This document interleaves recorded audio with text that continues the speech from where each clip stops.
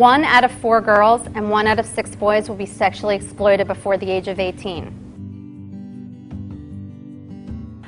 90% of the perpetrators are known by the family. We are not talking about stranger danger anymore. 68% of the time, it's a family member.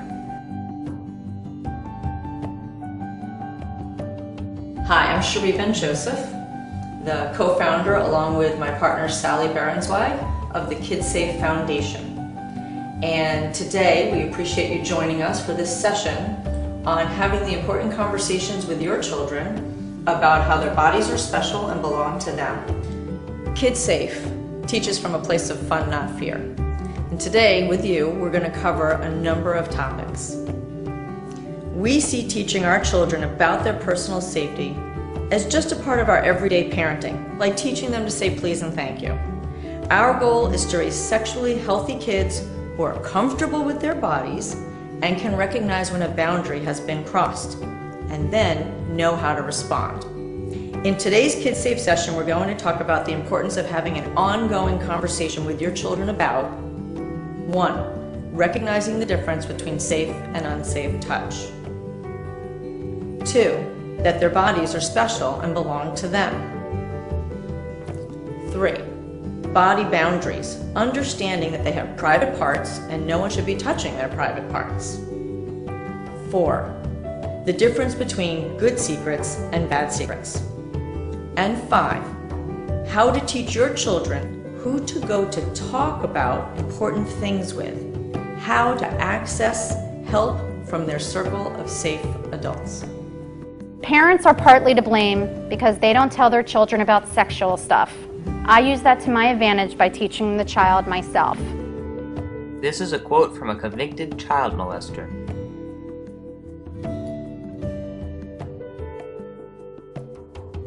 We can't stress to you enough the importance of talking to your children about their bodies, about safe and unsafe touch, about using the proper names for body parts. A penis is a penis, an elbow is an elbow. If it feels uncomfortable saying it, get in front of a mirror, say it 100 times until it loses all its discomfort. Because if you are uncomfortable about using the correct verbiage for your child's body, they're going to feel it. They're going to be uncomfortable as well. You send a subliminal message.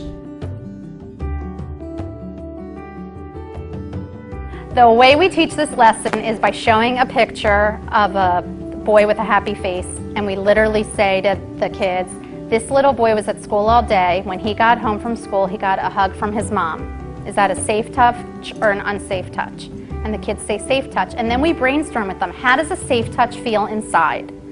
And they say warm and cozy and comfortable and safe.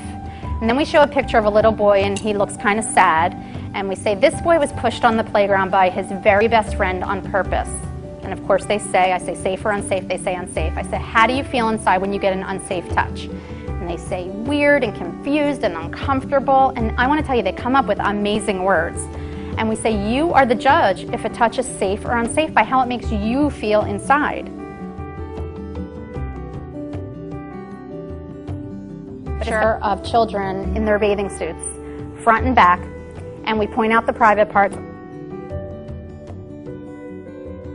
And basically, all we say is, you have private parts, I have private parts. We make them laugh. We say even the President of the United States has private parts. They all giggle. We say, but nobody should be touching your private parts.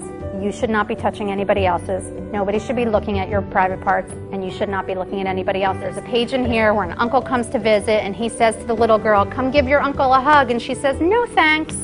And I say to the kids, is that okay? And at first they say, no, she needs to give her uncle a hug. And I said, well, does her body belong to her uncle? And they say no. I say, you're right, her body belongs to her. She gets to decide whether she wants to give a hug or a touch or a kiss.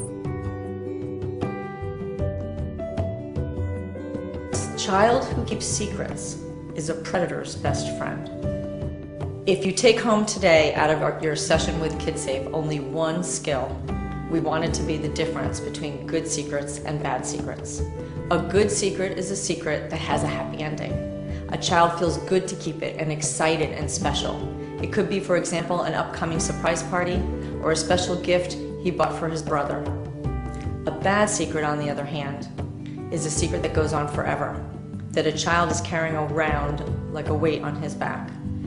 A bad secret gives a child a feeling of discomfort, perhaps fear of telling, nervousness, and worry. A bad secret could be, for example, that his babysitter brought over friends for the evening and made him promise not to tell. And he wakes up in the morning and he's not quite sure what to do with that secret because he loves his babysitter and doesn't want to get her in trouble. But he knows that it wasn't a good choice. What should you do if somebody gives you an unsafe touch?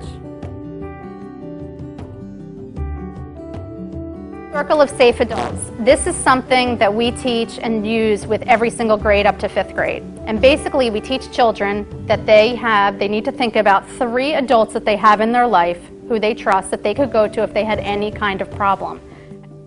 Here's an activity you can do at home with your child. It's called Circle of Safe Adults.